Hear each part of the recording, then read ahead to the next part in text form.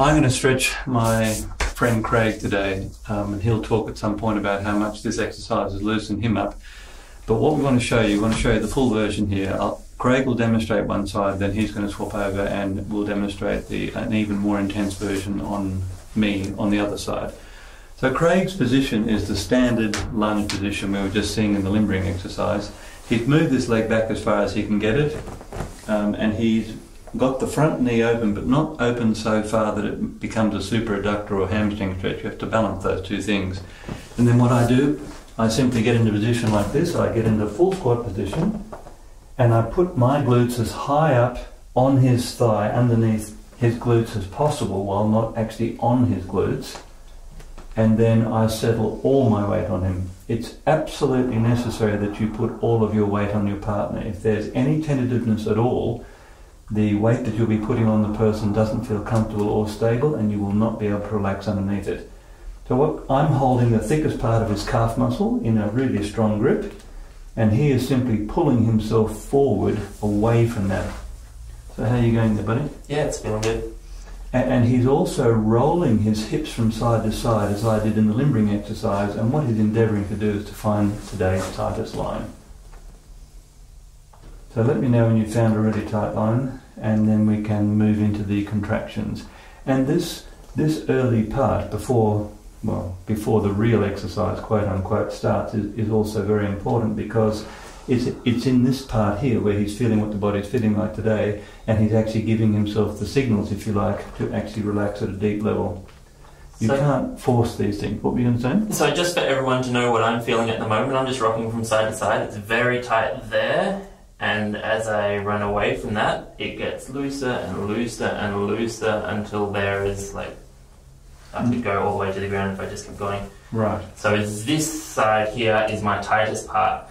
It's also worth noting that for me in particular in this exercise, I feel it in my adductor strongly if I don't emphasize the tail tuck. So I need to really tuck the tail under, and that's gone right into my hip flexor now.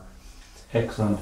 So he's been in this position for about a minute, and you'll need a minimum of that time with a partner until you're ready to actually do the contraction and then the re-stretch.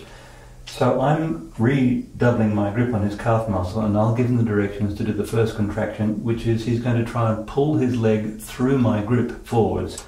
So when you're ready, and I'm going to really have to brace because he's a strong guy. 5, 4, 3, 2, 1. Stop slowly. And then the next contraction is, well, first I'm going to re-stretch him. I'm going to get him into a position where we can actually do the next contraction. I slowly fold up the back leg like this. Yep. About there? Yep. And then notice how I'm gripping the ankle, both hands like this, very tightly around the ankle. And once again, he's going to do some little movements from side to side to locate the very tightest line, which I think is the same line, isn't it? I can feel it feels like the same line. So now we have the opportunity of doing two new contractions. The first is this foot here is going to try and straighten this leg. So when you're ready, and you can see I'm having to do a fair bit of work here. He's strong. 2, 1, stop. That's about a 5 count. And next, I'm holding the ankle, and he's going to pull the folded leg forward through the floor as though he was trying to drag that folded leg to his chest. 5, 4, 3, 2, 1, stop. Now, ordinarily you'd think we were going to fold the leg further, but we don't do that. We put this leg on the ground so that the re-stretch effect is all experienced in the hips going closer and closer to the floor. That is sensational. That's really a big release. Now, he's moving around like this, partly as a distraction. I suspect it's a very strong stretch, but also, again, to make the body feel more comfortable when it's in a strong stretch position. How does that feel? That feels fantastic, and I like to spend about 5 long deep breaths at least after we've done all the contractions, just to feel the new position again. Perfect. Now to come out of this, because we're going to swap over now, all I'll do, and watch how I'm going to take my weight off. Be really careful here and slow, like this, because we're convinced it's actually in the coming out of the stretch that all the remapping actually occurs, not when you're in it. When you're really in a deep stretch like this, the body is simply panicking. Okay, you going to stretch me, brother? Do it. So now he gets a chance to get his own back. So I'll get into the position. You'll notice I've got this chair here. I'll show you what that's for in a moment.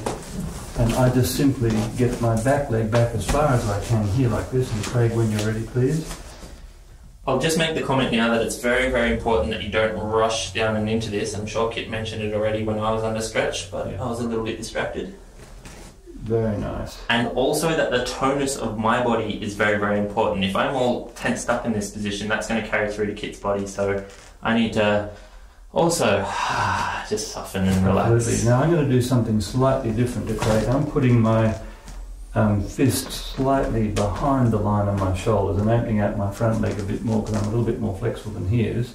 And now watch, I'm going to pull myself forward like this, and that really, as you can probably see, that really gets into this back leg here. Now if you hold my calf muscle please, Craig, I'm going to do a couple of contractions. 5, 4, 3, 2, 1, stop. And I'm not going to lower myself into the full stretch yet. I'm going to let him do the second contraction first. So fold up the back leg, please. And again, being very, very careful here, especially if someone's not used to this movement. Cranking it on very hard is going to probably break something. So just nice and slowly until Kit tells me no. Keep going. That's perfect. Okay. Now I'm also holding onto the edge of the mat here because I'm going to apply as much force as I can in this because I've been stretching for a while now. So the first contraction is simply to press the back leg straight. 4, 3, 2, 1. Now you hold that ankle please in the death grip and hold me. 5, 4, 3, 2, 1. Now watch, I'm going to go down onto my elbows here, and if you watch carefully you'll see that the whole of the front of the back leg is on the ground, or almost all of it. And then I'm going to bring the chair in because this last part is actually the part that feels nicest to me. Watch this. I'm simply going to pull myself forward. Oh, that's marvellous. And now I can do yet another contraction, which is to press my elbows straight down into the seat of the chair, like this. And I stop, and oh, that's fantastic. So I'm literally now just letting myself relax into this position, the whole of the back leg on the ground, and I'm now bringing my shoulders back as far over the hip as I can, and that is now the first part of the back bend. You can see the bottom half of the body is in a decent back bend here. To come out of it,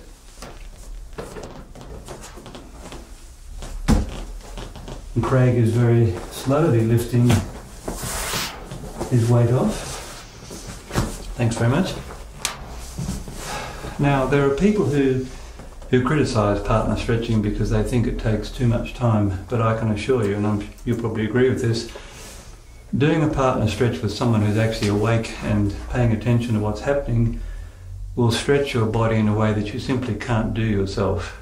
It also makes you incredibly strong. You're really holding on tight then, weren't you? Yeah, I was having trouble. But what we've also noticed, and this is so unusual and it's unlike most strength training, is that when you do these contractions, and when, as a guy in particular, when you get stronger and stronger, you'll be able to exert a huge amount of force at the stretched end of the range of movement, and no weight training normally, except for calf muscle work, no weight training can normally strengthen you that way. And we are absolutely convinced that this gives some protection to the joints, because most of the time when people hurt themselves doing athletic activities, it's when they're in full extension or full rotation and then an extra bit of movement is added to it.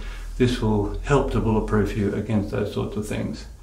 Okay. I'd like to also add that for me, this exercise has given me an incredible awareness of pelvic position and what's going on in the front of the hips, and that is absolutely invaluable across all movements. So now I can feel, even when I walk, I notice that my hip flexor goes on to stretch.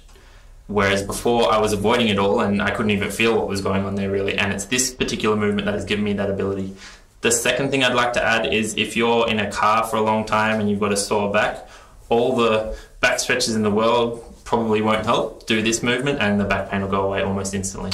Yeah, that's my experience too. And one other thing I'll comment on, Craig is a practitioner of Chinese martial arts, and working with you in the last couple of years, years, and seeing how your flexibility has changed once you incorporated this stretch into that, that series of exercises has just been the most amazingly rapid change I've ever seen.